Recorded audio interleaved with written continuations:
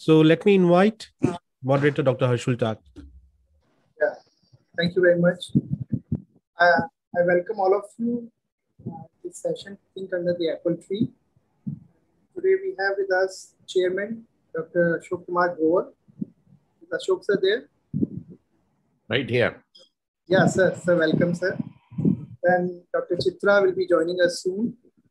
And we have convener Dr. Rohit Saxena. And we have panelists Dr. Srinivas, Dr. Satyajit, Dr. Anaga with us.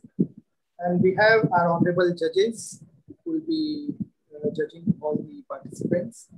We have Dr. Gopal Pillai, Dr. Mandika Goyal, Dr. Vinod Kumar Arora, Dr.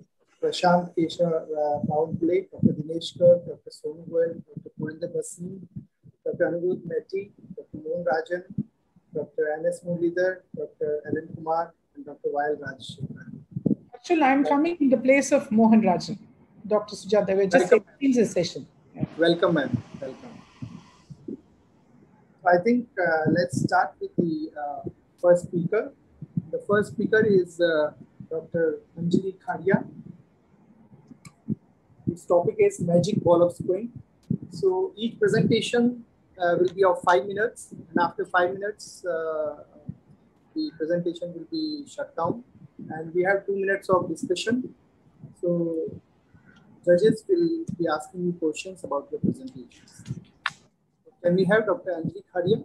Yeah, before we start, can I request those who are not speaking to please keep on mute so that we have a smooth operation? Thank you so much.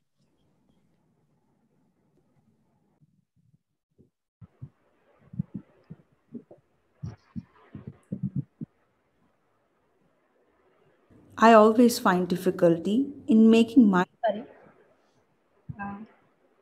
Myself, Dr. Anjali Khadia. I am presenting Magic Ball of Strabismus.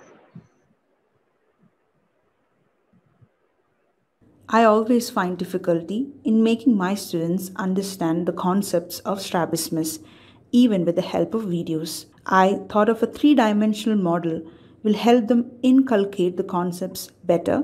So, I thought of demonstrating all the aspects of squint using our magic ball of strabismus. This model was made out of a stand to mount the eyeball, a transparent plastic ball simulating the eyeball, dynaplast for the extraocular muscles, and sticks to demonstrate the fixed axis. To give residents an idea of extraocular movements and surgeries, we pasted the dynaplast in proportion to the human eyeball dimensions, which was 5 times smaller than our model.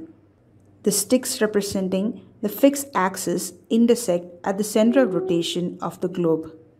The muscle plane and the listings plane were marked using cardboard sheets. This video demonstrates the various angles involved in the strabismus. The stable stick will be the optical axis. The movable stick, which is the visual axis, first goes towards the fovea, and as it is brought anteriorly at the first black point at the center of rotation, demonstrates gamma angle. Then, with the nodal point, it forms the alpha angle, and at the pupillary axis, it forms the angle kappa. Next, we move on to the extraocular muscle actions. We would like to demonstrate the action of 2 extraocular muscles, superior rectus and superior oblique, using our magic eyeball. The primary action of the superior rectus muscle is elevation, while the secondary and tertiary action being intorsion and adduction. The same has been depicted in our model. In primary position, the superior rectus muscle is at 23 degrees to the visual axis and exhibits all the primary, secondary, and tertiary actions of the muscle. When the globe is abducted to the 23 degrees, it acts as a pure elevator along the x-axis. And on adducting the globe to 67 degrees, it acts as a pure indorter along the y-axis. For the superior oblique muscle, the primary action is intorsion, and the secondary action is depression, and the tertiary action being abduction. Regarding the surgical concepts of strabismus, we have explained the procedures of recession, resection, adjustable suture, Faden's procedure, and inferior oblique weakening procedures. In recession, we have detached the muscle and attached it posteriorly using a double tape. In resection, we have detached the muscle and have taken the muscle anteriorly and attached to the original insertion point, with the bracketed area showing the resected part of the muscle. Here we have shown both the bow tie and the sliding noose type of adjustable suture using a paper tag. In bow tie type, the paper tag along with the muscle is inserted at the original insertion point and a bow tie is made, thereby weakening the muscle. In sliding noose type, we have tied another suture to the pre-existing suture, which can be tightened and loosened with ease. The physics behind the Faden's procedure is very intricate, and we have tried to make it simpler. In Faden's procedure, we will attach the muscle posterior to the equator so that the distance from the center of rotation to the new point of insertion, which is posterior to the equator, is reduced without any change in the primary position. When the eyeball is moved to the Faden side, then further shortening occurs, but on movement to the opposite side, there is no effect. For the demonstration of the inferior oblique weakening, we have shown its anatomical landmark with respect to the fovea. Subsequently, we have depicted the recession and the anterior transposition of the inferior oblique muscle. Our model is a prototype, low-cost, do-it-yourself model which is easily modified according to the teaching requirements. This model turns residents' imagination to a visual reality. Thank you, sir.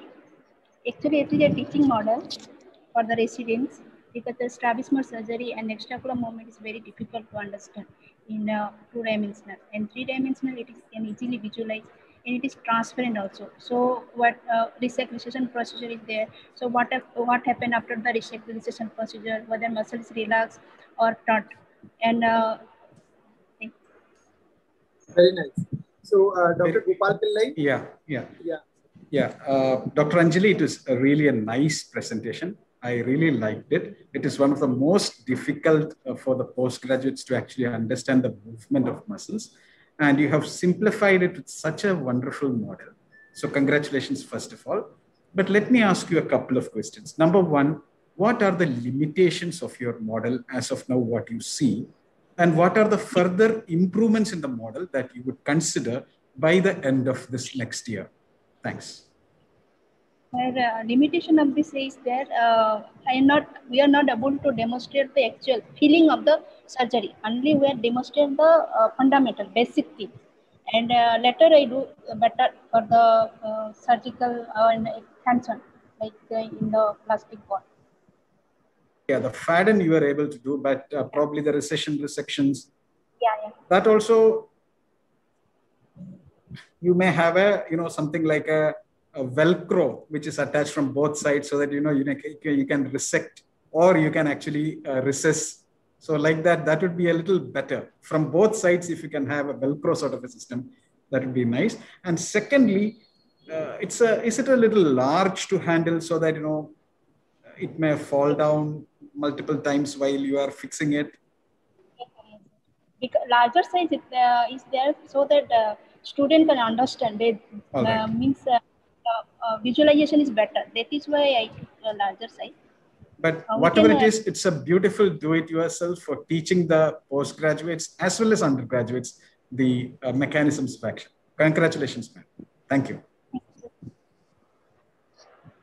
Thank you very much, Dr. Anjali and Dr. Gopal Pillai. So there's one change I would like to inform all of you. That in place of Dr. Prashant, we have Dr. Rashmin Gandhi as one of the judge. We welcome you, Dr. Rashmin. So next is Dr. Partha Sathi Roy. Dr. Harshul, I'm not seeing Dr. Partha Sathi here. Can we go for Dr. Ritika till then? Okay. So is Dr. Ritika there? Yes, I'm here, sir. Okay, so Dr. Ritika Malik, she'll be speaking on lab on chip, a new dimension in ocular surface diagnosis. Dr. Ritika. Yes, is my request Dr. Vinod Kumar Arora to be ready with his questions for her. Dr. Ritika, we can see your screen. Yeah, you can see my screen? Yes. Okay, just give me a second. Oh. Right. So, good afternoon, everyone. At the onset, I would like to thank AIOC and Thinking Under the Apple Tree giving me the opportunity to present my innovation, Lab on Chip, a new dimension in ocular surface diagnosis. So, I have no financial disclosures. To begin with, what did COVID-19 teach us in the past 1 year? It taught us the power of rapid diagnosis, it taught us the power of immunology, and it taught us how to modulate to control the disease. And this led us to think that there is a lot happening in our body for which we need to use this knowledge gap to personalize the medicine according to the changes occurring in our body. So where is the knowledge gap in our daily practice of refractive surgery? It is in post-LASIK ectasia, the occurrence of scar or haze after mitomycin C, neuropathic pain, which can't be explained, dry eye disease, which is not improving with treatment. So these knowledge gaps led us to thinking about the molecules which are present in our eye. So there are increased inflammatory cells, there is LOX and collagen. So what all these cells and the LOX and collagen help us and determine is our wound healing, our haze after surgery, the ectasia. So all these molecular markers influence the surgical outcomes and response to therapy. So it is vital for us to know what we are dealing with. So we come to a research question that like we have our COVID-19 RT-PCR kit, the pregnancy kit and the glucometer kit. So can we have a point of care diagnostic kit to diagnose these ocular changes? So we came to the factor now that we have to pick the right markers. So the international groups, various studies have told us, and our own study group at Narayan Nethralaya has told us that a lot of things like increased ocular discomfort, inflammation, neuropathic pain, degradation of collagen is rotated by these molecular markers. So we took this potpourri of markers and helped in building a kit. So the kit is based on the principle of like the ELISA multiplex fluorescence based antigen antibody reaction. So the antibody is lined in the wells of the kit, if you can see here, and the antigen comes from the tear cytokines. There is also a second antibody which acts like a fluorescent marker to detect in the fluorescence of the ELISA multiplex system. So the cartridge is designed as a multi-fluidic drainage kit with multiple interconnected channels with specific markers in the channel. So only one place you need to place the tears, it will flow throughout the channel, and wherever the tear molecules are present, it will be picked up. So a short video to show the workflow. We use tear strips to collect the tears, waiting period of 5 minutes. After that, we collected in Eppendorf tubes. 300 microliters of extraction buffer, phosphate buffer is used. Shaking it well, and the tears are immersed into the tube, centrifuging it to extract the proteins. After that, pipetting out an ml of it and putting it into the test cartridge. As simple as that. Then we put it into the device, which will further read the cytokine levels. As like any lab which is giving us a report, we get like a report like any blood report, which has a normal value. We also have a normative database for the markers. So after these reference intervals, we can see how much the markers are. What application we have to the clinics is that we can have a targeted treatment. We customize the treatment with the available drugs like cyclosporin, trehalose, doxycycline, or the treatments which are coming like the liftograph and the anti-VEGF treatments for the specific markers. In discussion, I would like to say that this kit is helpful in identifying specific biomarkers and customizing treatment for the patient. What applications we can have in our cataract surgery? We can see that these patients who have post-operative dry eye, discomfort, pain without stain, poor wound healing, we can see the markers for them and diagnose and give a tailored treatment. So what is our way forward?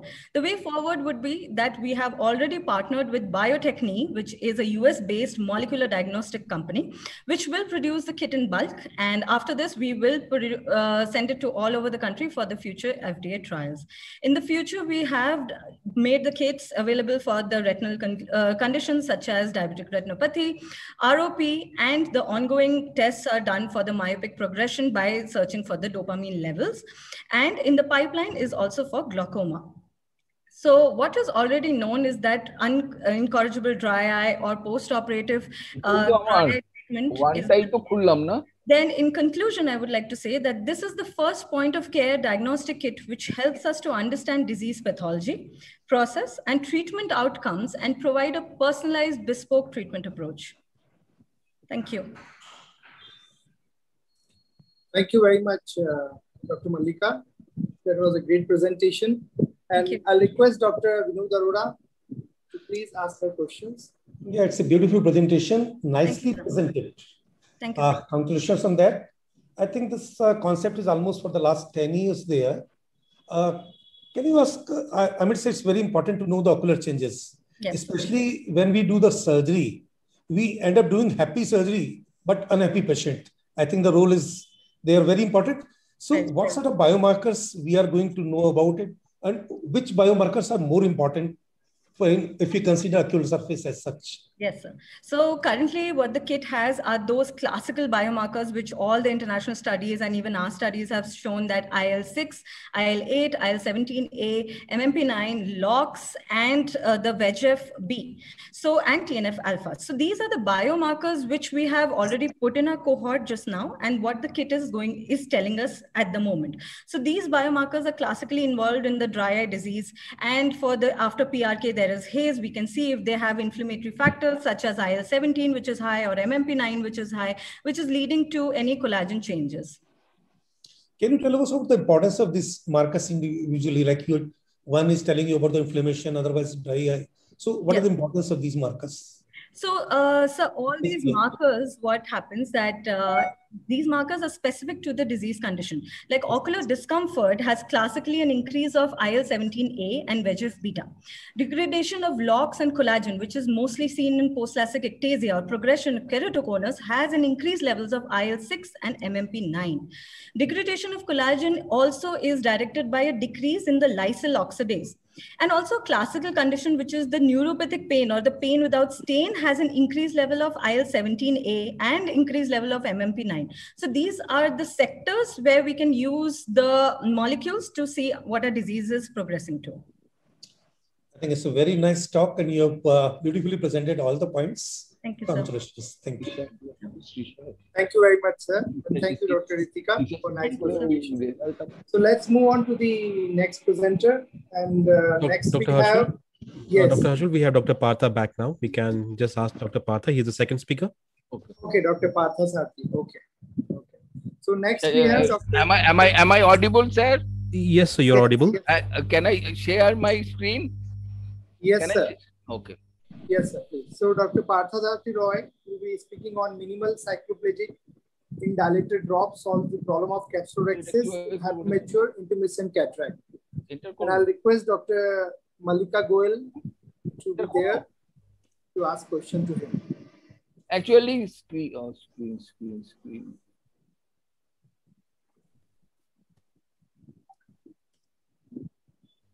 Yes, sir. Please go ahead.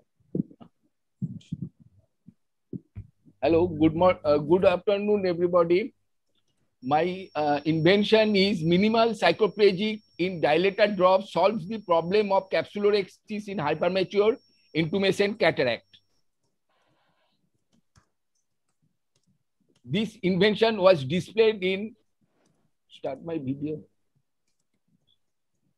This invention was displayed in Scientific Film Festival of ASCRS Annual Conference San Diego 2019.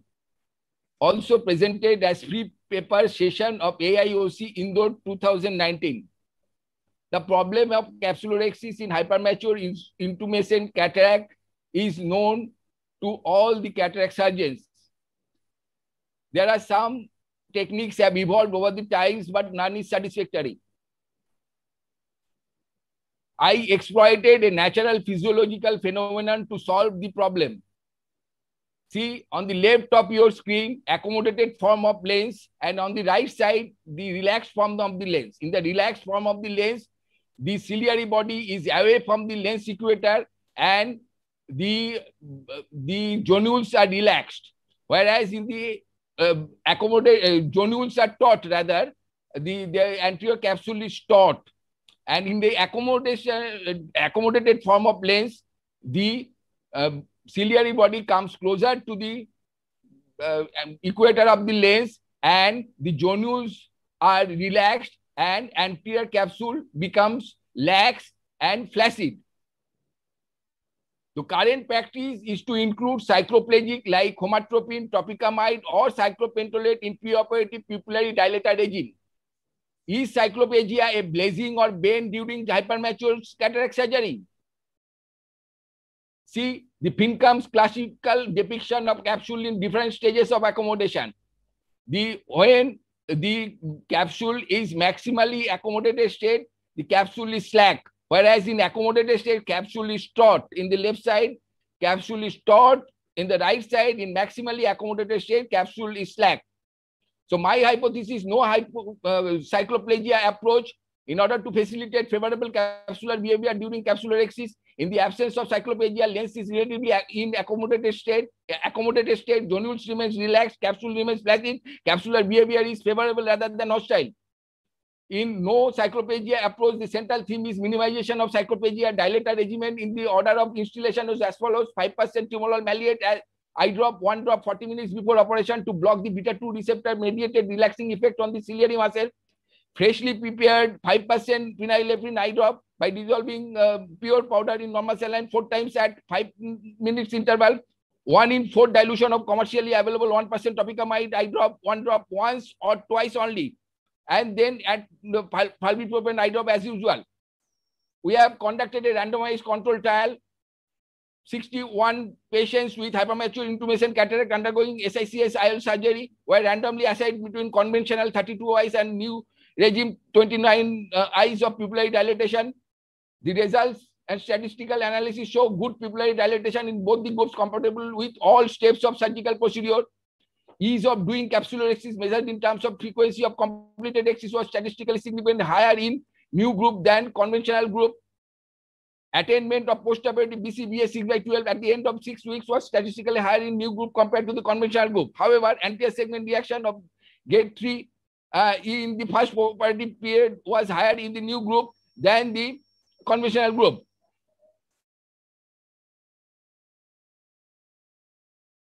Video.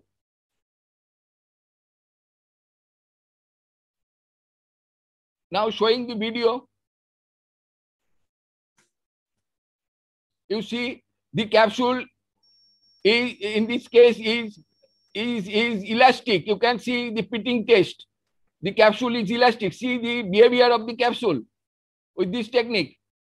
Now there is egress of cortical matter showing that this is actually a hypermature intumescent cataract. Now see the behavior of the capsule. It is elastic. It tends to come back to its original position. It stretches rather than tears. You see, it want to come back to its normal position. It is elastic rather than brittle.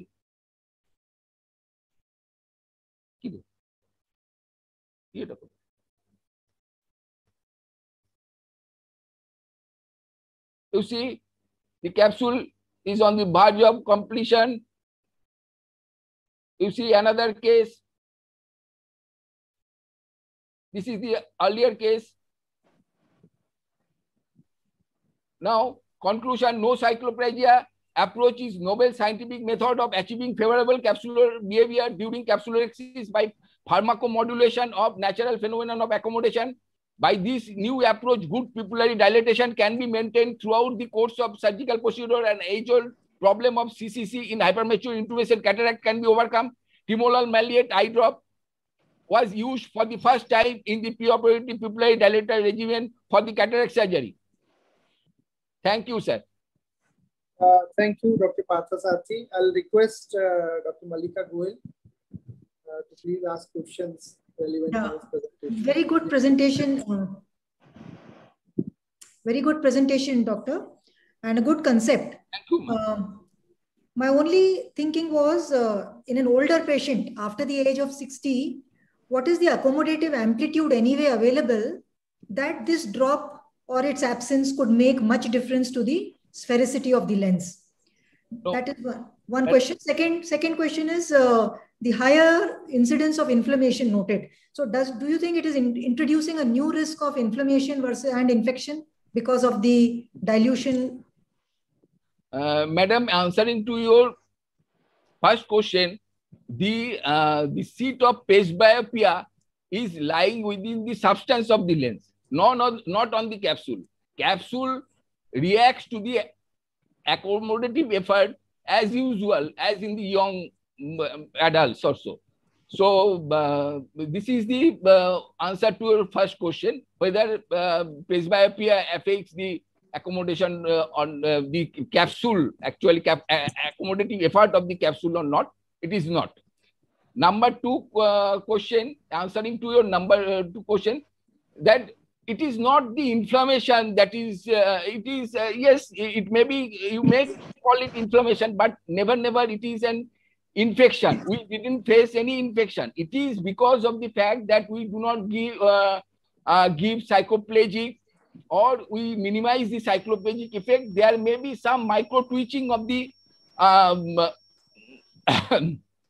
iris that may be occurring during the procedure. That may cause some dispersion of the this iris pigment, but it goes within few days, madam. It was not an issue by our experience. Okay. Just that we need to be careful, because there is one more step added now where we are diluting the drug. So a lot of caution to prevent infection. That's the only point I'm trying to make. Okay. Thank you. Thank you very much, Dr. Mallika. And thank you, Dr. Parthasarathy. Now let's move on to the next presentation.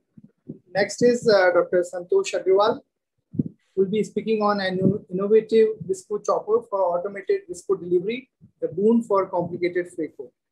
And I'll request Dr. Rashmin Gandhi to be ready with questions for him. Thank you, judges panel, and thank you for the opportunity. I am going to share the screen now.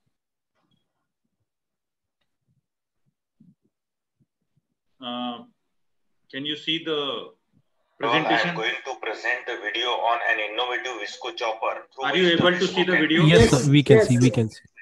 Thank you. It acts as a two-way function. One, it acts as a chopper and also as a visco delivery system.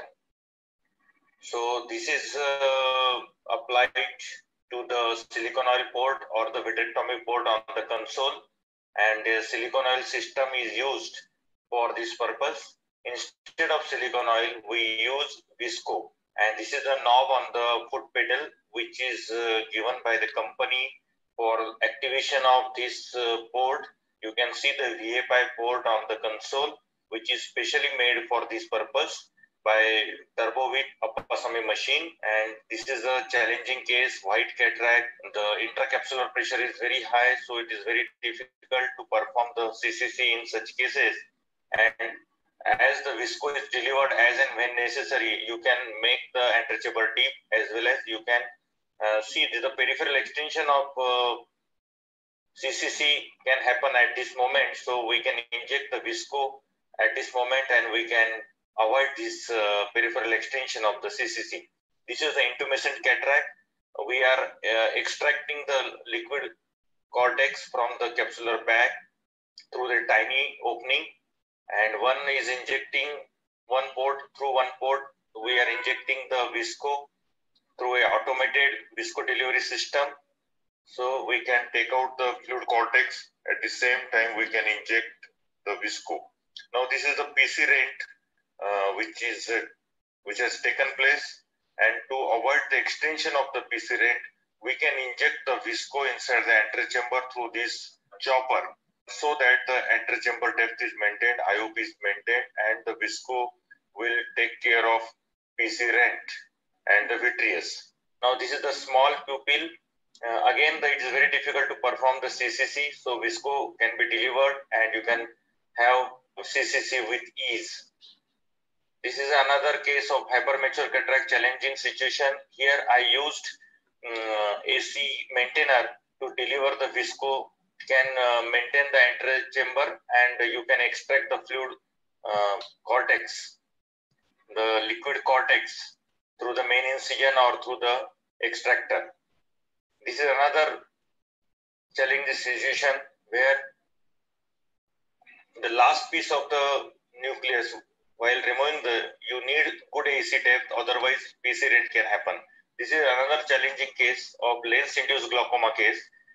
Corneal edema is there, iris is coming out through the wound, lot of IOP pressure. In spite of all measures, we have taken anti-glaucoma measures. So this visco inside the antechamber can give you protection from the endothelial damage. This is another scleral fixation IOL case where a lot of manipulation is required and the chances of hypotonia is there. So to avoid that, the through AC maintainer visco is delivered inside the antechamber and the IOP is well maintained. Pediatric cataract case, the CCC is very difficult because of obvious reasons: elastic capsule, less rigidity, scleral rigidity. So to maintain the IOP and antechamber depth, visco is delivered through the AC maintainer. This is a hard cataract, supra hard cataract. Endothelial damage can happen in routine cases, but with the help of visco, you can avoid that. And this is the manual way of delivering the visco inside the antechamber through the visco chopper. And initially, I showed you the automated technique. So this helps in a complicated cataract cases, phaco cases, to deal with the endothelial damage, to maintain the AC depth. The manipulation are easy and to perform, and the PC rent also can be managed very well, and we can avoid the PC rent in most of the cases. This is the silicone oil system which we have utilized for this purpose, and especially visco chopper is made by a 26 gauge needle, and the special needle is made by the company. Thank you very much for your patient listening. Thank you very much, Dr. Santosh, for this innovation. And I'll request Dr. Rashmin Gandhi to ask questions to Dr. Santosh. Thank you, Dr. Santosh, for that video. And I see that you have quite a few presentations in this Think Under the Apple Tree. So congratulations for all your innovations. A couple of questions or observations. In your automated system where you used the silicone oil system of the Appaswamy, so you press the foot pedal to have a burst of visco. Did I understand it right? That's how it is? Yes, there is a special knob given by the company. I requested them to have a separate knob. Otherwise, what happened while doing the phaco, you cannot inject the visco. You have to come out from the phaco, then you have to again go to the silicone oil port, activate it, and again pour the visco. So I have asked them or requested them to have a separate knob for that, and they have given that. It is available in now your machines in Appa. So can you control how much visco goes in, and does the viscosity and pseudoplasticity of the material affect how much visco will go in? Let's say a dispersive viscoelastic versus a highly coercive viscoelastic. Does it matter when you use that system? Most of the time I have used HPMC only, 2% HPMC, and the injection of the visco is very slow and it's very less quantity, means maybe 0.05 or 0.1 cc only at one time. So if you press continuously, you will get more visco. So that control is there. Okay. Yeah. Nice innovation, and I'm sure as you demonstrated also the cases where this can be useful, like PC rent, where you don't have time, you have your hands free to do what you want to do while you press the foot pedal and let the visco go in. Thank you. Thank you very much, Dr. Rashmin and Dr. Santosh. So next we have Dr. Arun. Is Dr. Arun there?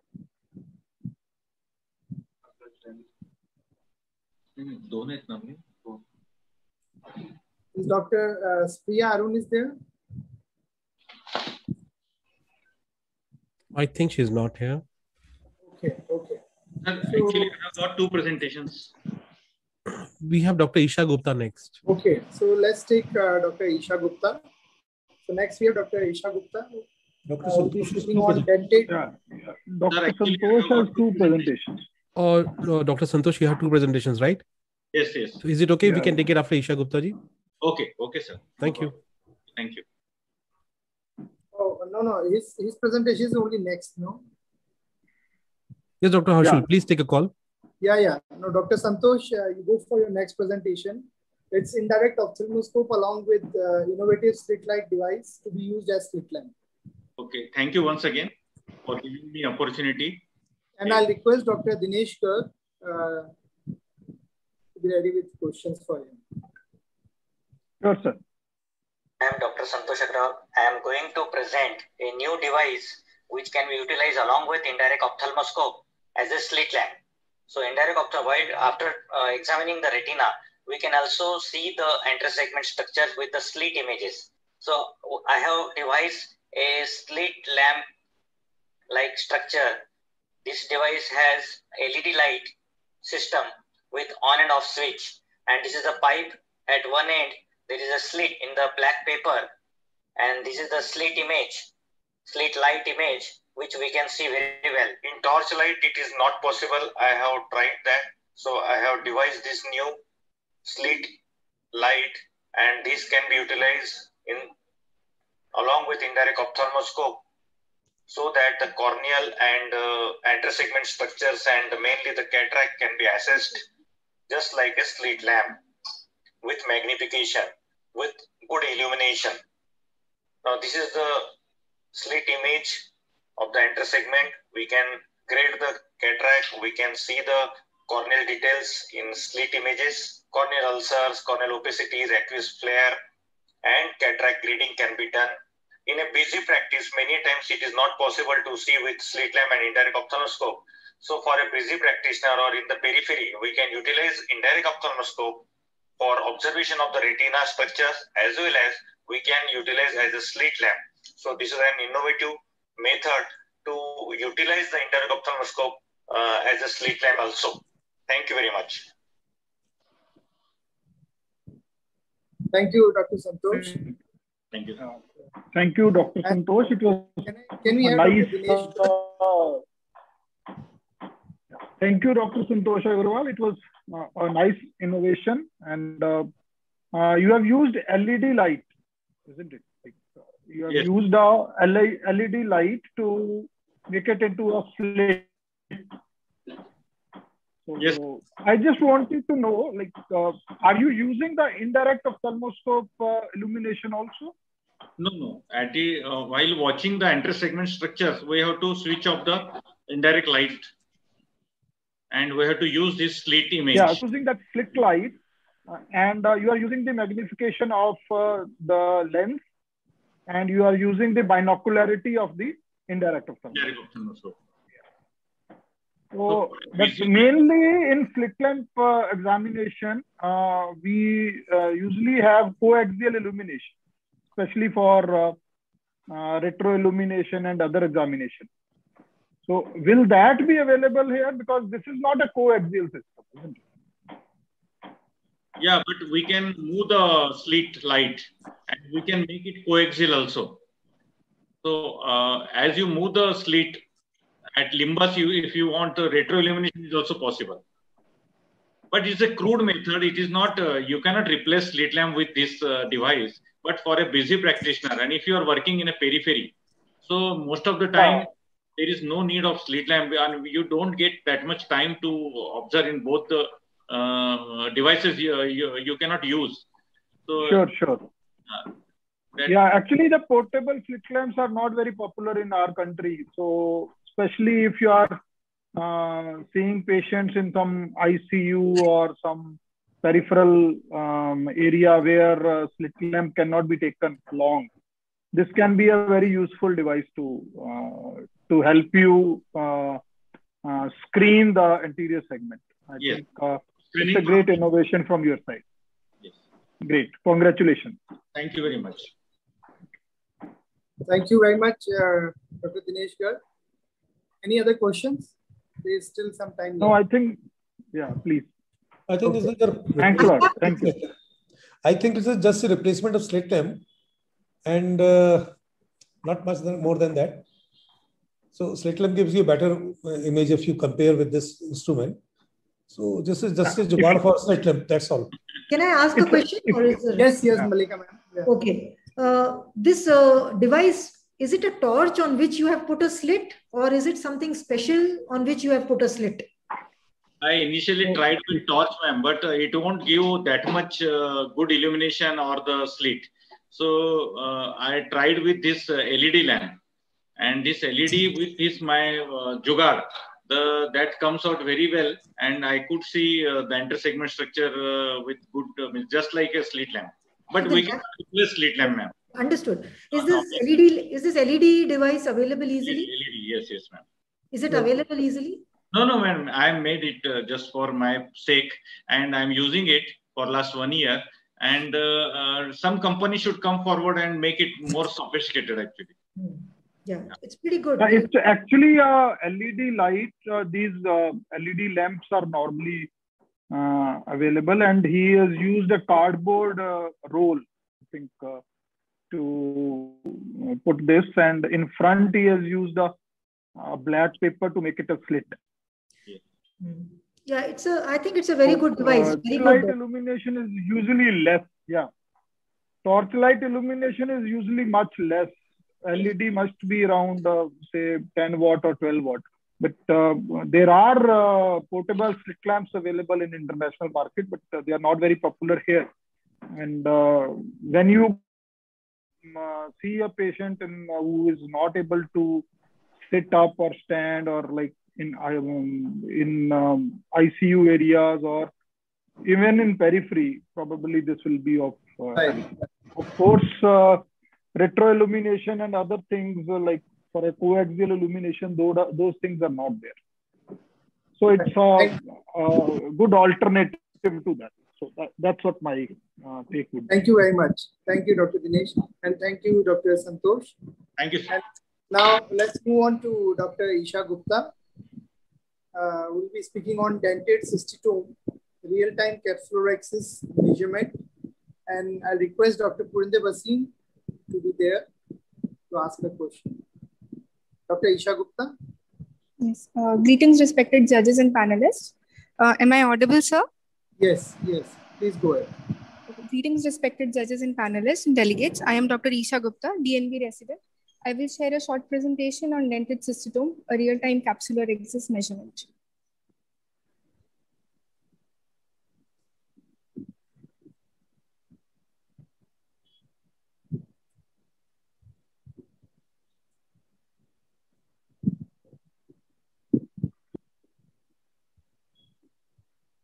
Excuse me, just a second.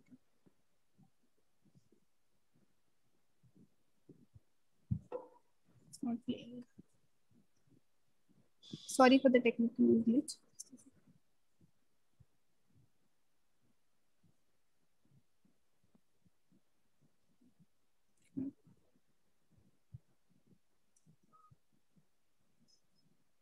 Can you hear the voice, sir?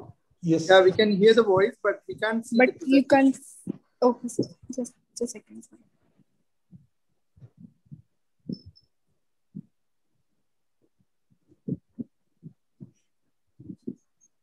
Share screen me what? Yeah? Dr. Isha, is there anything I can help you with? Yeah. Okay. Do you see at the bottom? What are the buttons you see at the bottom of your screen on Zoom? Can you see it now, sir? No. Can you see my screen, sir, now? I've started sharing the content. Yeah. Now we can see. Yeah. We can see. Sorry for the technical. So no conflict of interest or financial gains to declare.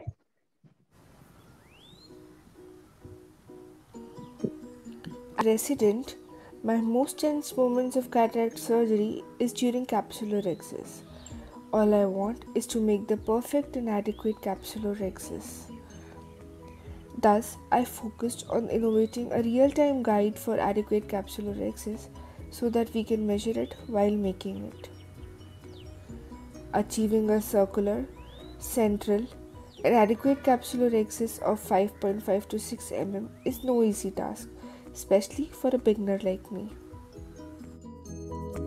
Smaller capsulorhexis poses difficulty in nucleus prolapse during MSICS. IL implantation also becomes problematic, and it can lead to capsular backdistation syndrome or capsular contraction in the post-operative period, whereas a larger capsulorhexis has a chance of rhexis runoff, causing posterior capsular rupture, nucleus herniation into anterior chamber during phacoemulsification, and exposed optic edge, causing lens decentration and optical aberrations post-operatively. We already have a wide buffet of innovative techniques and instruments to choose from and make the perfect capsular rhexis, like the ocular surface corneal impression marker, the intraocular ring calipers, a variant guided capsular rhexis system, the zeptorhexis, and the femtolaser assisted rhexis. But all of these have limited use and bear the additional cost. We were looking for one simple solution that has no additional cost and can be widely employed in all cataract surgeries. It was derived from our basic cataract trolley of instruments and helps in skill development of a novice surgeon. We called it the dentate cystotome. Its preparation requires the use of 3 basic surgical instruments, that is a curved anatomy scissor, 26 gauge needle cystotome, and a Castroviejo calipers. Set the caliper at required rhexis radius, that is 2.5 mm in case of equemulsification, and use it to mark this distance from cystotome tip with a marker. Press on the marked distance firmly with the tenotomy scissors.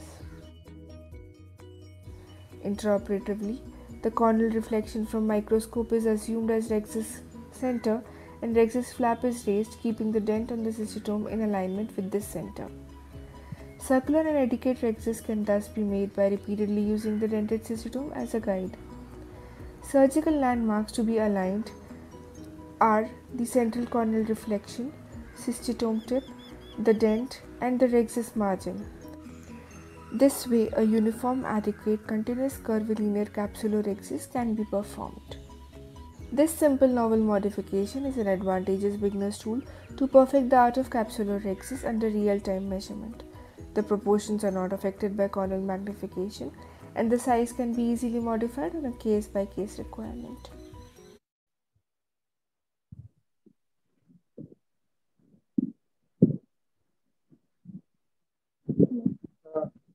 Please stop sharing your screen, Dr. Isha.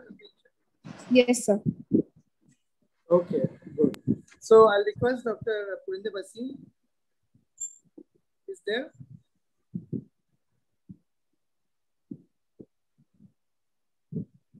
Is Dr. Purinde Basin there?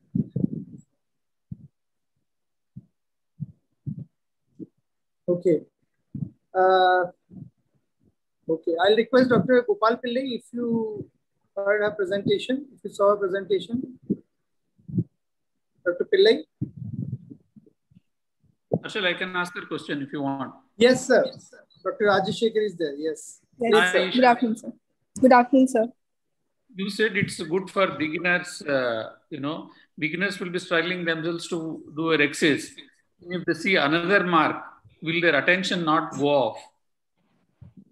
No, sir. We need not see the mark constantly. It is just a guide to guide the beginner in achieving the perfect size of the rhexis, because we won't stop at rhexis. For my greatest fear would be if I make a smaller rhexis, I will never be able to take the nucleus out during SICS. So anyways, a surgeon has to multitask. You cannot be seeing just one point and doing the surgery. So I guess it will be a good guide to help them achieve that. What are the difficulties you faced while using this technique? Sir, the only thing was that I had to measure it every time I was in doubt. I have to move the system, which is on the edge of the capsular rhexis. I have to move the cystotome to the center of the rhexis to measure. That is the only additional maneuver that I had to do. Otherwise, it was the same as doing a routine, using a routine cystotome. I have a question. But the advantage was, yes, ma'am, please. I think time is up. I have a question. Yes, ma'am, please. Yeah, actually, my question is that the dent that she has made is just to measure, it's like a radius. Yes. So when you are doing your rhexis in the video that you had shown, your needle was moving every time. So if the central point is not the same, then having a radius of the same doesn't have much use, because every time the radius will keep changing according to the centration. Then how will you ensure that your rhexis is round and of a particular dimension? Yes, ma'am. So globe centration is definitely very important. We assume the corneal reflection of the microscope, the Perkins image, as the globe center here. So if that is the corneal reflection you can see properly, then that will be the globe center, the anatomical landmark. Even if you have the globe center as that, your dent has to center with that. Yes, and that is moving every time. So your radius will change according to whichever is the center. Yes, Going by the physics. Yes, ma'am. Yes, ma'am. Yes, ma'am. Then we'll have to realign to the center and then measure it. How will it be effective if your center keeps changing every time? Yes, ma'am. Yes, ma'am. Ma'am, you are right, ma'am. So that is one limitation. We'll have to realign the globe every time to measure. Okay, fine. Dr. Helen Kumar has any question? Okay. Dr. Ashok, we have one question from Dr. Vinod. We can take it as the last question. Yes, Dr. Vinod, yes, please. Please. I was just wondering, it's a good technique. I think it's a good if you do properly and you get a good capsulorhexis. But what is the problem with the corneal marking if you pre-mark it? That's always there. You can see it. Yeah, so that is a relative marking. So if the globe is tilted, the mark will relatively move in. There'll be a parallax error between the corneal marking and the capsular axis. So since this cystitome is right in the plane of the capsular axis, it will remove that parallax error. Okay, that's a valid point. But normally we don't see the head is moving or being tilted once we're doing surgery. See, sir, I think what ma'am said was absolutely right, that you can always see whether you are going in the right direction or not. No, again and again you need to put visco and again see that yes. So she can get some idea that I'm going in right direction or not. So it just reduces the amount of instrumentation into the globe. Good. Okay, Dr. Isha. Thank you. Thank you so much. Yeah. So next we have Dr. John Davis Akara, who is speaking on smartphone portable eye clinic system. There is one presentation missing, no, in between artificial intelligence. Yes, ma'am. There's one presentation which has not been made before. Yes, ma'am. Dr. Priya Arun is not there. They upper class. Yes. So I'll request Dr. Anirudh Mehdi. Yeah, Dr. Davis. I'm here, sir. I'm here, sir. Please start your presentation. Yes, thank you. Is my screen visible? Am I audible? Yeah, we can see you. Yes, yes. You and your co-presenter both. Yeah, he's there behind me. So, okay, so I'll start. My innovation is smartphone portable eye clinic system, which is for short specs. So this is what it looks like. It's a box, which is a magic box. I have one next to me. That's why my son is here. So it contains some essential do-it-yourself and frugal innovations, which is for eye doctors on the go. Let's look at what is inside that. So if you open that box, you will get smartphones, because I'm a smartphone man. I do a lot of innovation smartphone. Then there's a tab because we need bigger smartphones. That first thing we saw was the eye ruler. I'll explain. Then the lenses, including an IOL. I'll explain that also. Red blue glasses, slit lamp adapter. That's a Karakan mini topographer. I'll go through all of these. Okay, virtual reality headset. This is the do-it-yourself smartphone slit lamp and a plastic bottle. So this is a typical ophthalmic OPD, the eye clinic. You do a history examination and so on, and go on to the slit lamp examination and the further investigations. So with the smartphones, you can do a lot of the history and examination. So for history itself, you can do, in this age of social distancing, a teleconference history.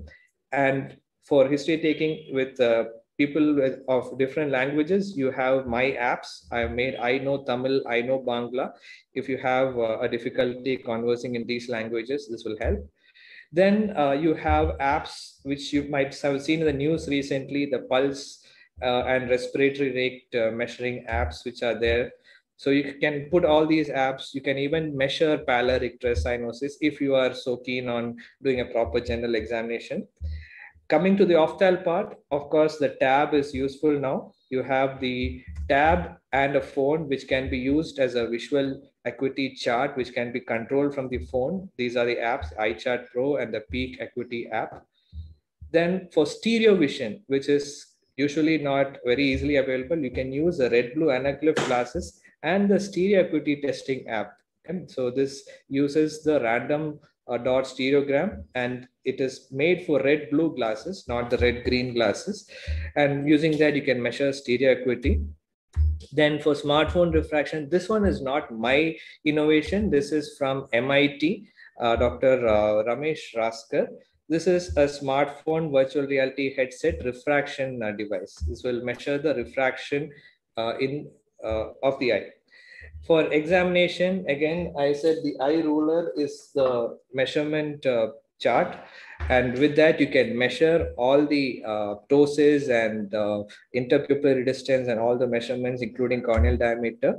You can use eye turn and eye tilt for head gaze, abnormal head posture, 9-gaze app for the 9-gaze positions. And this is one interesting thing. Just now we saw one innovation with the slit indirect ophthalmoscope. This is the mini version of that which I had made during the lockdown. This is, as somebody said, this is a bright 10-watt LED, a 9-volt battery, and a lens, and a slit in between. So you can get a slit for examining the eye. So this is a portable slit lamp, and it is made out of a urine sample bottle. This is a urine sample bottle which I had lying around the hospital. And this is 3 urine sample bottles, a battery and a switch and an LED. So this is also the universal smartphone adapter and a plastic bottle. This is a hand sanitizer bottle, in fact. You can use it to make a fundus camera. This is by Dr. Prithvi Chandrakant, my friend. And this is one innovation by myself. A Keracan Mini Top is a mini topographer. This is a Placido a cylinder inside and LED illumination, which I put all around. And you can take topography pictures using that. This is taken using this device, and this is how I have aligned it to the phone to take photographs. And perimetry, as I had presented a few years earlier, virtual reality headset with a smartphone inside can be used for perimetry. So this is the smartphone portable eye clinic system. Thank you.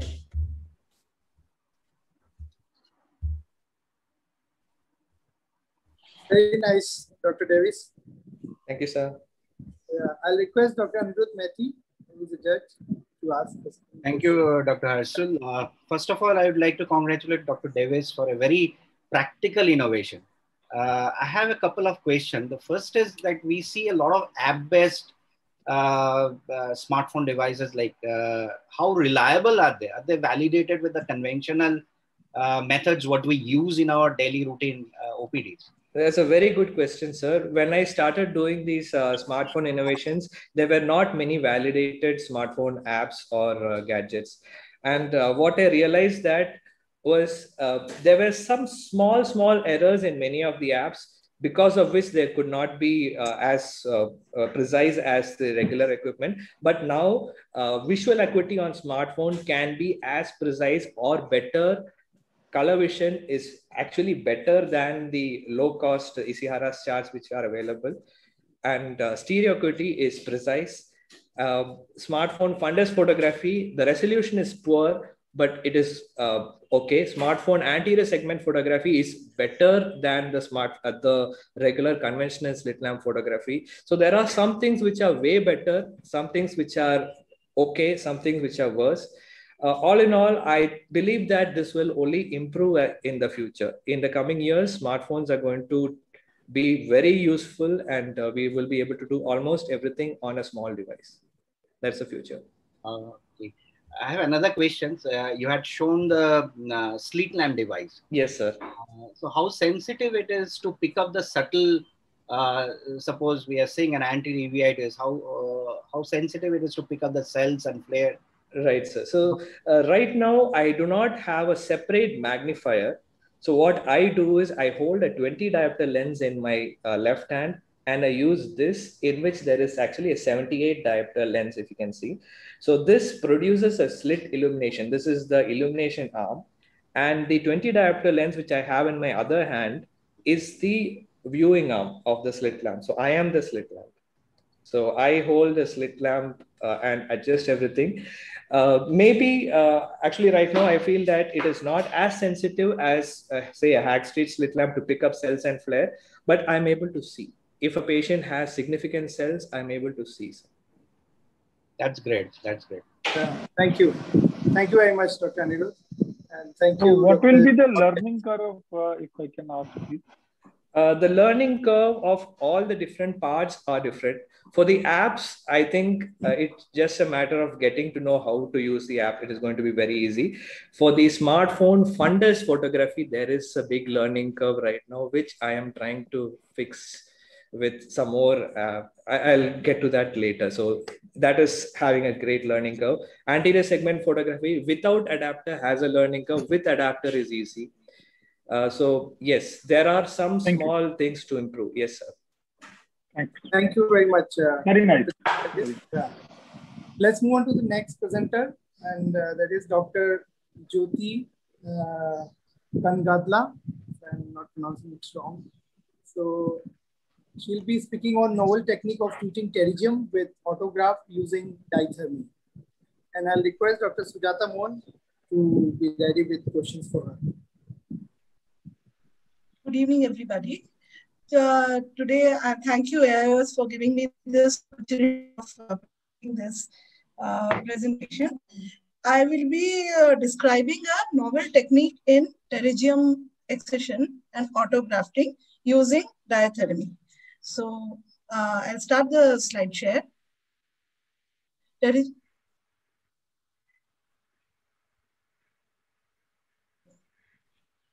excision and autografting using diathermy.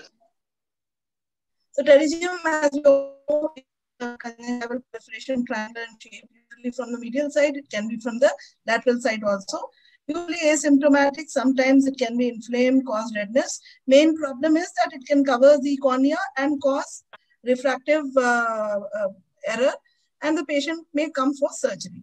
Now, traditionally, we know the Brayer sclera. We also know that conjunctival autografting, sclera covered with patient's own conjunctiva in the same eye, which can be done using sutures or tissue grow. In this, I describe the technique using diathermy.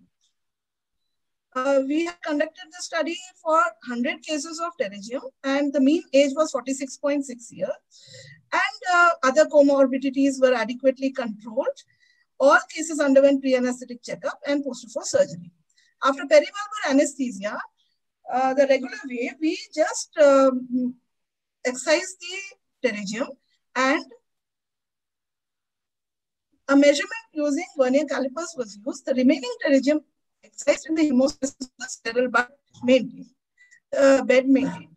Measurement of the scleral bud using calipers and 0.5 centimeter larger graft marked at the superior limbus. Superior limbus is infiltrated with 2% lignocaine, raising the conjunctiva and leaving behind the Tenon's capsule. So the graft is harvested. A little larger graft. The graft is dissected, leaving behind a small attachment such that we ensure that the limbal side goes to the limbal side of the recipient area also.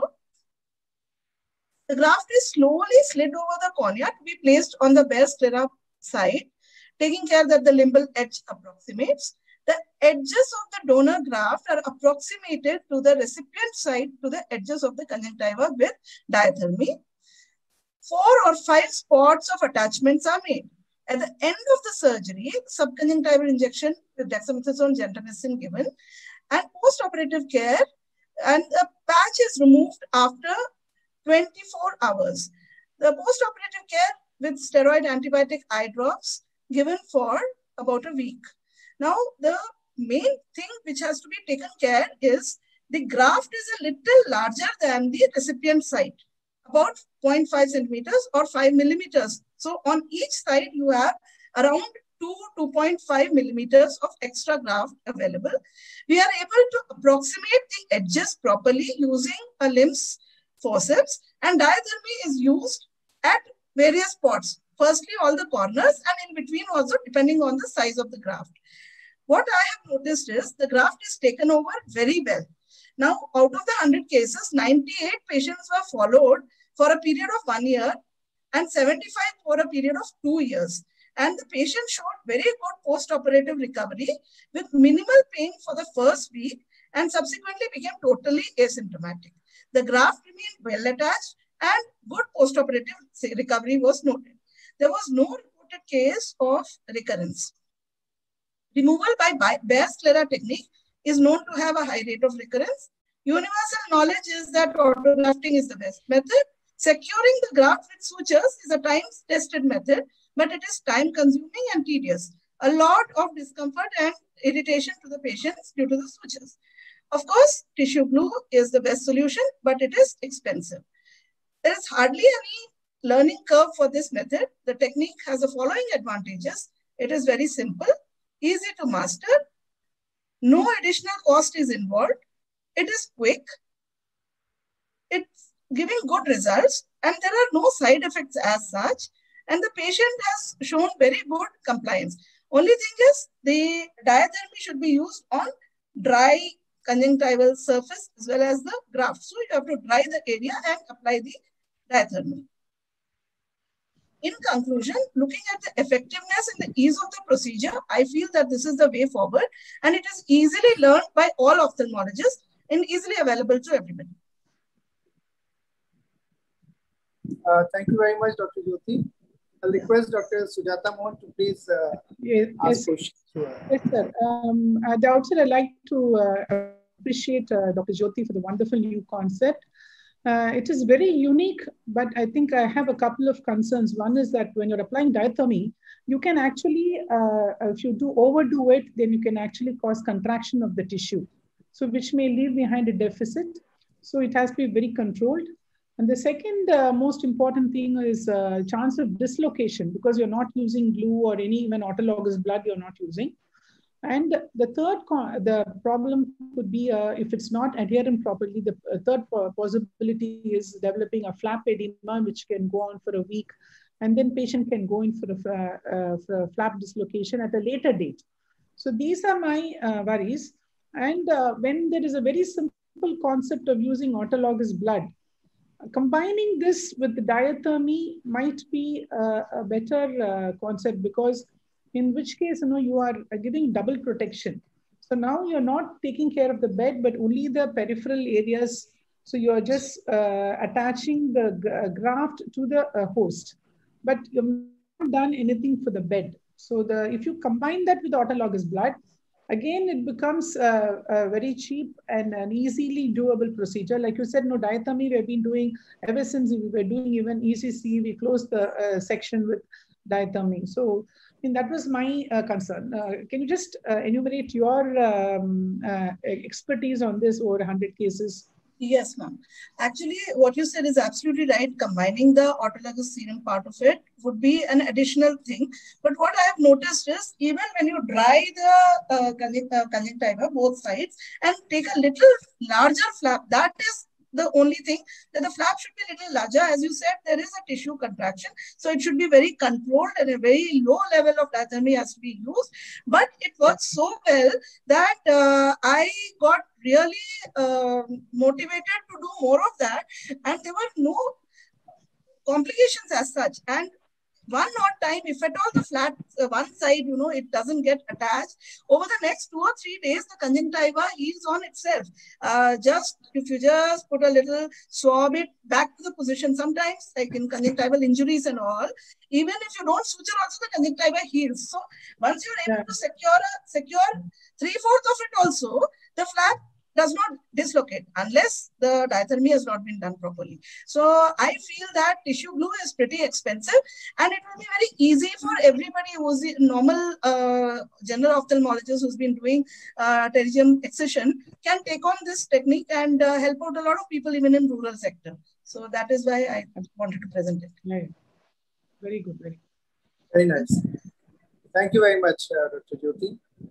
So next we have Dr. Kirandeep Kaur, who will be speaking on challenging the unchallenged warrior.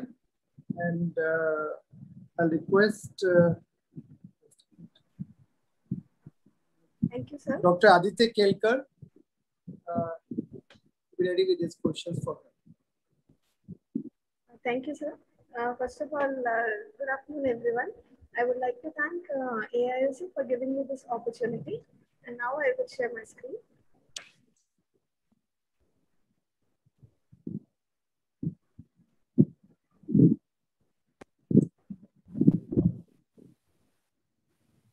Challenging the Unchallenged Warrior, an Untold Story. Since the COVID-19 pandemic has begun, millions have been infected and hundreds of thousands have succumbed to the deadly virus. The virus has been spreading rapidly with a sharp rise in COVID cases throughout the country. Apart from droplet and contact spread, there is well-proven evidence of spread of virus through ocular surface as well. Thus, the need of the hour was to get back to work with utmost safety measures. Our aim of this presentation is to highlight simple yet effective measures which not only ensure safety but maximize team output while taking care of patients. Here we discuss some simple, cost-effective, easy replicable steps adopted by our institute. Hand washing facility has been provided at the entrance since the onset of pandemic. Apart from thermal screening, footwear are sanitized as patients are made to stand on mats soaked in 2.25% of benzalkonium chloride. The registration counters have been shielded and facilitated with mics to allow easy conversation without need for removing masks. Medical registration numbers are displayed prominently over cards. Colored footprints for guiding patients are used to help patients to reach designated areas of examination. This has helped in preventing physical contact of MLOPs with patient. Self-designed sanitizer dispenser has been deployed at appropriate places. A simple yet innovative ways of obtaining history over phone has been very effective in limiting physical exposure time. Do-it-yourself face shield models with eye protection have been widely accepted for use. The close contact in fundoscopy is being avoided by using fundus photography as a routine.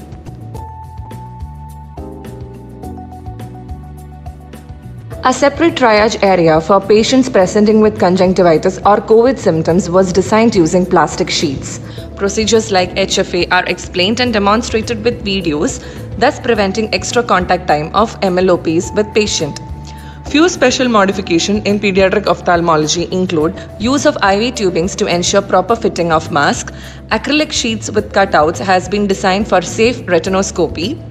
Photo screeners are being used for patients presenting with redness and recent history of COVID symptoms. Prism glasses allow evaluation of infants, preventing close contact with patients. Self-designed slit lamp shields with attractive targets allow safe examinations with cooperation from younger patients. Do-it-yourself intubation hoods have been designed using PVC pipes and plastic covers, which allow safe intubation and extubation procedures. Apart from the innovations in clinical work, events like Hackathon by involving MLOPs and young trainee doctors played an important role in improvising the understanding of basic concepts. Few models like 3D eye model for slit lamp examination, indirect ophthalmoscopy, and pan-retinal photocoagulation are products of these events. Write-a-thon, another 24-hour paper writing event, enabled converting many theses into peer-reviewed publication and has been a major success. Apart from this, the mental health and stress of doctors have been taken care of with an innovative idea of COVID need. The things of basic necessity were made available in the campus even in times of complete lockdown. It is correctly said, there is always a better way of doing things and we need to find it. Thank you. Thank you so much, Dr. Kiranjit. I would like to request Dr. Aditya Kelkar, sir, Yes, to please give your expert comment on this. So I think it's a brilliant presentation, and I think it gives a lot of confidence to the patients when they step into the hospital. They see all these precautions being taken and they feel very safe. So overall, a very good effort, Dr. Kirandeep, and I'm happy you shared this video with us. Thank you, sir. Thank you for your presentation. Thank you.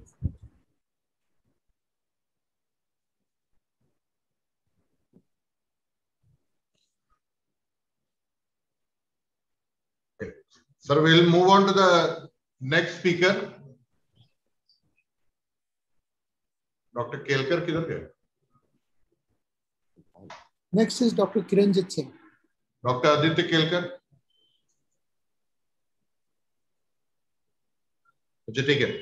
We'll move on to the next speaker, Dr. Kiranjit Singh, who will be speaking on Singh's iris prosthesis for large iris defects. Dr. Kiranjit Singh, please. Okay.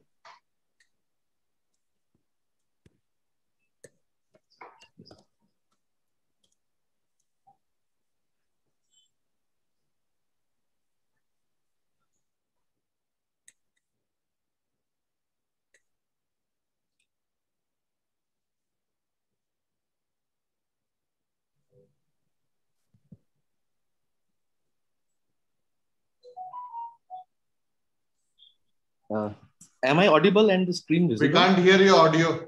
Yes, yes. Is the audio, my voice is audible? Yes, it's audible. Yes. Okay, okay. So I am going to talk about iris processes.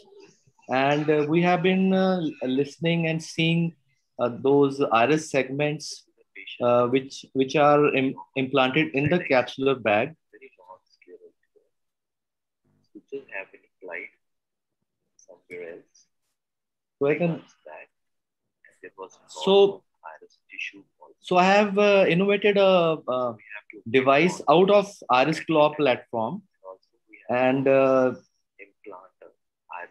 when there is no capsular bag or there is no sulcus where we can put the usual segment, we can actually attach the iris segment to the remaining iris. So I'll be showing you two cases. So this is a case of a roadside accident. To the area of missing iris. So there is, I think my pre-recorded voice is also going along. You can just mute one. At the plane of the iris. So this is a patient with roadside accident, and he had a very long corneous, that scleral tear, and which was sutured 3 months back. Now the patient comes with cataract and vitreous hemorrhage, and he has a lot of photophobia with which he cannot open the eye in the sunlight. So cataract has taken out. So cataract is soft, and it is taken out. The lens is implanted in the capsular bag. And what to do about the defect? So the patient is going to have a lot of photophobia because of the missing iris. So the patient is going to have photophobia. And I have so many examples with me when the photophobia can actually cause amblyopia, or it can cause ptosis also. So a pupilloplasty, which is in fashion these days, it is just going to make the pupil in the shape of a slit, and then we'll have to cut the iris or the pupil with a protractor. So this is the device which I've innovated out of Iris Claw platform. This is black colored PMMA, and it has claws on either side. It is brought behind the iris, Taking the segment behind and the iris. the iris is tucked in the claw. The iris is engraved in the claw on one side. And on the other hand, And then the hands are switched, the instruments are switched, and the other side is also fixed to the back of the iris.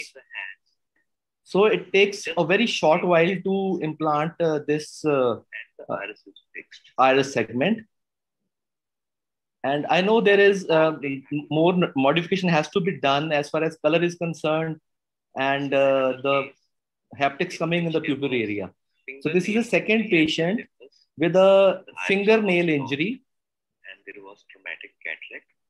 And there was a cylindrical error of 6 There was a cylindrical error of 6 diopters. The patient came to me with a lot of discharge, so I gave him antibiotics, and I calculated the power of the lens and ordered the toric lens. Patient came to me after a month or so. So this is a toric IOL with the serrated margins, serrated haptics, serrations on the outer so that the lens doesn't slip from its usual intended place. Slip back from its intended position of fixation. So this is the same segment, slightly smaller in size. In the same way, it is held with a Clayman forceps taken behind the iris and done the enclavation. And I have done around 6 cases. Patients, they don't feel any kind of photophobia in bright sunlight also. After switching the instruments and switching hands, And again, this patient came to me in the OPD 2 hours after surgery, and his vision was uncorrected 6/6. And I took him to the bright in the open in the sunlight, and he was able to open both his eyes equally. 7-gauge cannula or a needle. So you can use this is 2 hours post-op, uncorrected vision is 6/6. Vision is 6/6. Thank We you. have done around 6 cases. and they are all doing great. They don't experience any photophobia in them. I think that is all. I can stop share. Thank you. I would like to request Dr. Pashupati, sir, to please give your comment. Thank you, Satyajit. Ilan Kumar and Pashupati is my father's name. I would rather say Ilan only. Sir, it was an excellent presentation, very good innovation also. I know you'll be preparing this probably in because of the Iris Claw, IOL, what you have mastered. But is it available commercially? Number one. Number two, how do you decide the size? Do you use any measurements, sir? I got it made from this AIOCare company. Okay. And they made it on my request. And as far as the sizing is concerned, I don't use any caliper or just imagination. Even if it is slightly bigger, it doesn't matter. Basically, the aim is to block the area from where the extra light is going in and causing photophobia. And the one more point I want to stress is that these days, this four-throw pupiloplasty is an in thing. But I feel if you have a working sphincter in 3/4 of the area, there is no point in suturing the rest of the pupil and making it small and then traumatizing the iris and the sphincter and making it a dead thing after doing some sphincterotomy with the retractor probe. So when you have such a device, you can always dilate the pupil, you can have a look at the fundus, and the patient will have a normal pupil reaction with the rest of the pupil. So and that fourth-row pupiloplasty, that is a great thing, but I think that has more role in cases of Zavalia syndrome or in cases of synechial angle closure, in which there are complicated pseudophakia also, and the doctor has to do a DSEC also. He cannot afford to have synechials all around because they can always cause glaucoma in the near future or the late future. So it has a role in synechial angle closure and this Zavalia syndrome. But when the rest of the pupil is working, you should just implant the iris segment. That is my feeling. Okay, sir. Thank you. Thank you so much, sir. Thank you, Dr. Ellen. Thank you, Dr. Kiranjit Singh, sir. We'll move on to the next presentation by Dr. Pawan Kumar MG. PowerPoint animation for learning SICS surgery. Dr. Pawan Kumar, please. Hello, sir. Good afternoon to everyone. I thank AIOS ARC committee for providing me this wonderful opportunity to present in this under the Apple Tree Forum. I'm sharing my screen now. Sir, are you able to see in my screen, sir? Yeah, we can see. Yes, yes. Thank you, sir. So this idea came to me around 2 years back. Since I'm an SSAS trainer, I used to train a few residents and fellows. I used to see what struggle they used to have, and whenever I was trying to convince them or tell them some concepts, they always found it a little difficult. They're not able to understand. Sometimes some things used to be so complex that some diagrams or videos will also be a little difficult. As all of us know, to excel in cataract surgery, we need to understand the concepts and the basics of cataract surgery steps. And we have so many theory, material, diagrams, illustrations to understand all these surgical steps. At the same time, we have surgical videos. However, in certain situations, certain complex, there can be some complex to understand some surgical steps where the animation comes into play. So as all of us know, animation can simplify the concept and the viewer can easily understand.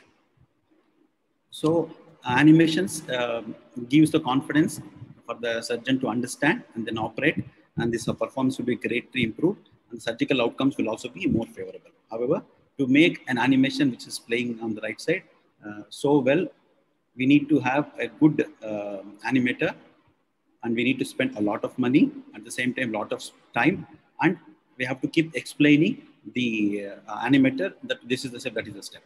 So that takes lots of effort. So I wanted to write a jugaad way to make a simple animations so that everybody can understand.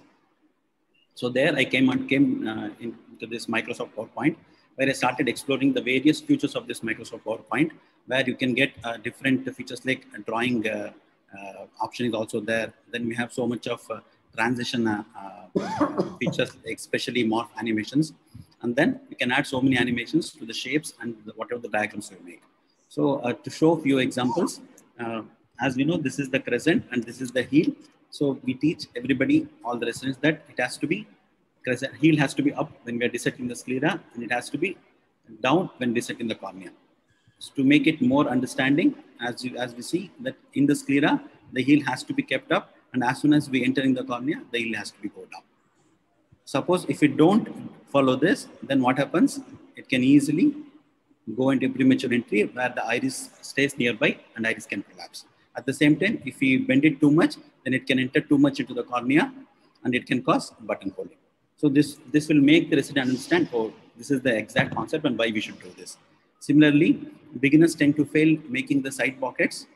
So the importance of side pocket is not understood because they make an inter dissection and outer dissection, but they don't dissect pockets. So that will lead to a bottleneck configuration instead of a trapezoid configuration, leading to nucleus delivery difficult. So by making a pocket, we can make them understand through this animation that by doing a side pocket, the nucleus delivery becomes smoother. Next, the one more important thing, whenever we tell them, don't inject any fluid or visco when you are within the side port wound. We have to always inject when we enter the anterior chamber. So this animation shows that if we inject the fluid within the side port, then it can go hit the descendant membrane and it can cause descendant membrane detachment. Similarly, whenever we're doing a vectis nucleus delivery, we have to make sure that we have to visualize the inferior edge of the vectis under the cataract, however the hardness of the cataract may be. So make this concept understandable. If the vectis is under the nucleus, it is easily visible. If it is not visible, then that means it is under the iris, and pulling it can cause inferior iridolysis. So this animation makes it understand more clear.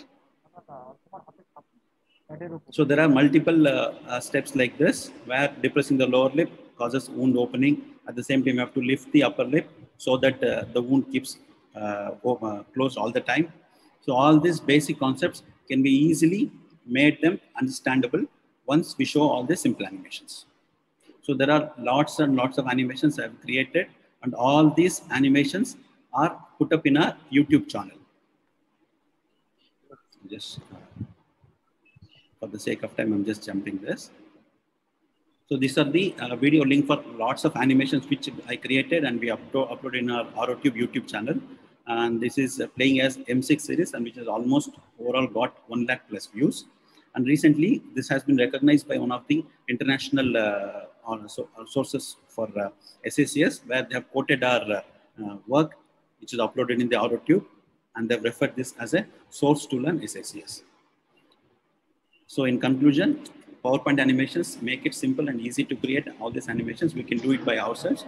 It doesn't consume much time, and it can be used as slides and converted to videos very easily. Thank you. Thank you, Dr. Pawan. I'd like to request Dr. Rajshekhar sir to please give your expert comments. Thank you, Dr. Satyajit. Dr. Pawan, it's a nice presentation. Thank you. You're very close to learning animations. That's what it looks like. It's a good tool to teach. But how easy is it to learn this amount of PowerPoint skills?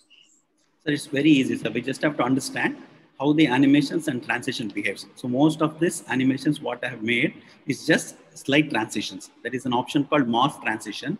We just have to keep all the things in one place, and next slide, we have to just arrange it in such a way that if you apply morph animation, automatically it will move the time frame.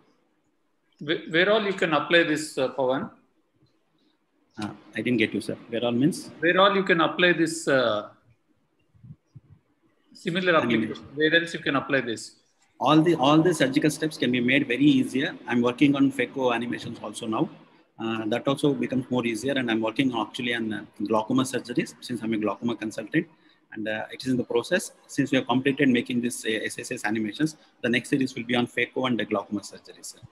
So for me, it will be very useful if a doctor himself or herself can do it so well. Yes, sir. Yes, sir. Yes, sir.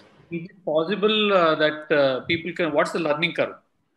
It's very easy, sir. There are so many YouTube videos available in YouTube videos on PowerPoint. We just have to keep watching 5 to 10 videos and then we'll become masters. So nobody taught me PowerPoint.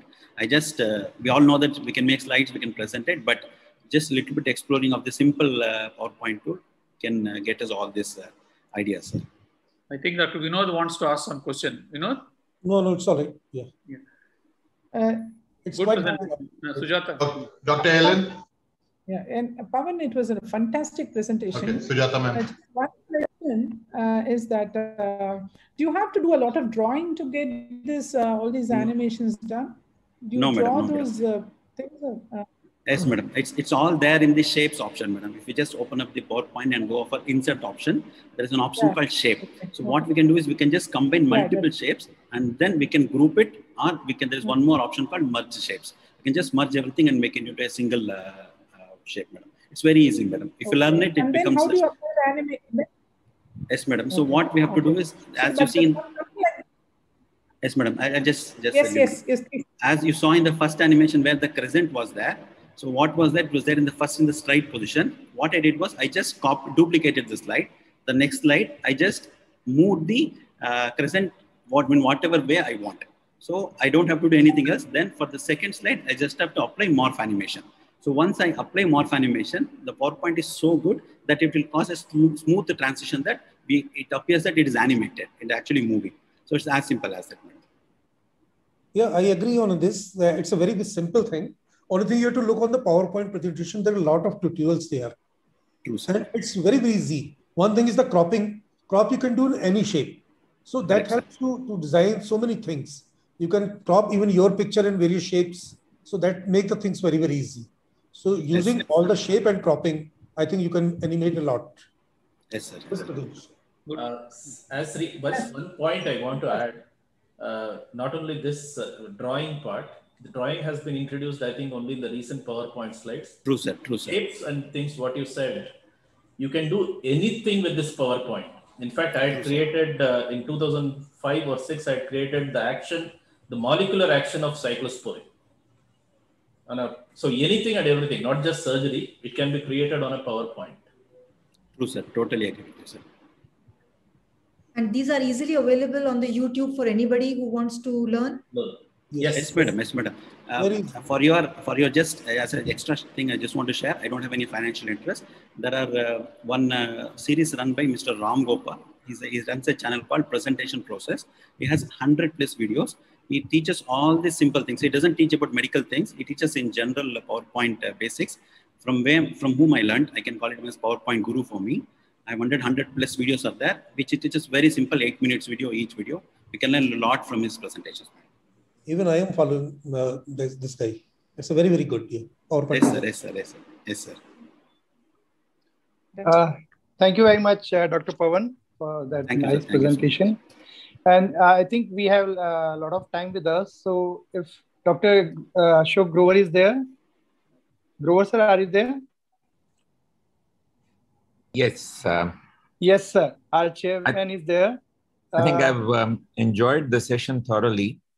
As you know, the innovations are the basis of all the progress that has been made by humanity through the ages. And this is more particularly true for science.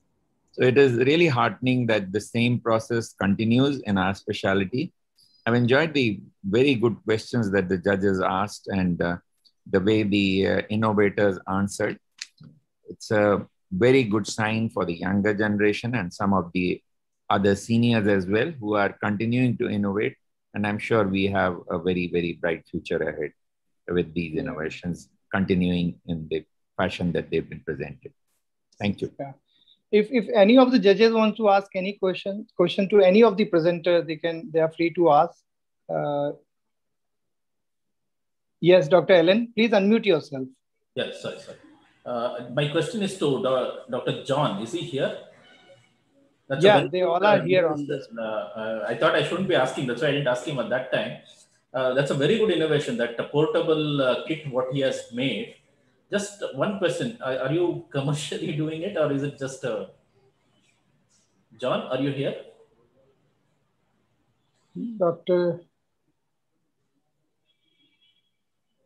John, he's there, but he's muted, I guess. Muted, okay. Yeah. But, I just wanted to know about that calipers and the scale what he had made. The rest of the things he explained actually. Okay, that's all. Yes. So, yes, Malika ma'am.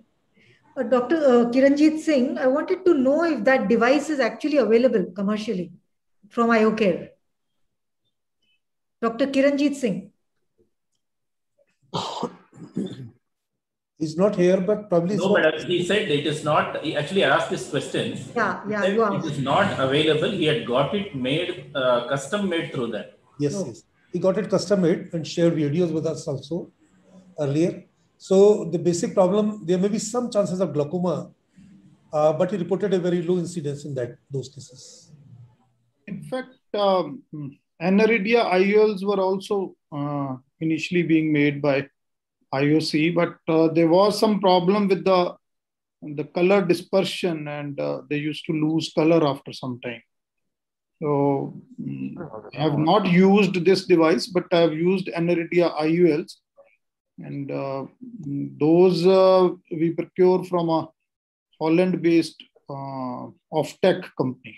So probably there are other devices also available. And AIOCare may be making it, but this off-tech has different colors. You can even custom make these things from them. No, that was in what happened in that case. That was a printed iris segments. Now this one is a colored iris segment, so it makes a little difference. It's not printed as such, so there is a little bit of difference. Must be. So Dr. John is there. Dr. Ellen, yes. Dr. John, can you unmute yourself? Yes, sir. Am I audible now? Yeah. Yes, yes. Tell me, sir, I missed the question, sir. John, I just wanted to know, kit that was quite, I was quite impressed. Just wanted to know whether it's commercially available, those things. You were talking about the slit lamp thing, which you made yourself. I don't think that's available. Yes, sir. The rest of the things. So the refraction set, it is available. It is developed in MIT, and I don't know the exact cost, but it is quite affordable. It comes as a kit of not only the automated phone-based refraction, also a phone-based phoropter and a phone-based lens meter. These three devices together, it comes to, I believe, around $1 lakh. And it's pretty accurate.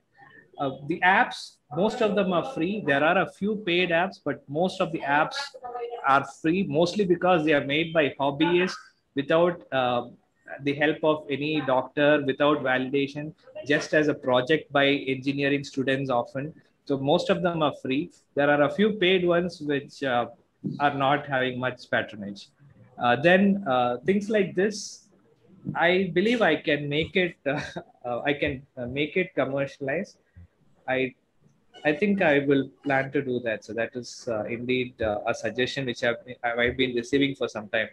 So I'll do that. Even the keratoscope is something which is not very accurate, but this can help the general practitioner to get a good idea without sending off the patient to a higher center. So at least they have an idea whether this patient seems to be a keratoconus or not, so that they can decide. So there is a role for all. Even the accuracy is less, there is a role for it. Yeah. So John has made so many apps that we started calling him App Man, no? I have written a story. Actually, I've written a blog post on our PMR search, Dr.Ashok about my journey into the app space. So I started with making games while I was doing my schooling. And we started basic, and in fact, we started Logo in lower classes. And in 6th standard, we started with QBasic. And me and a friend of mine, we made a car racing game in QBasic.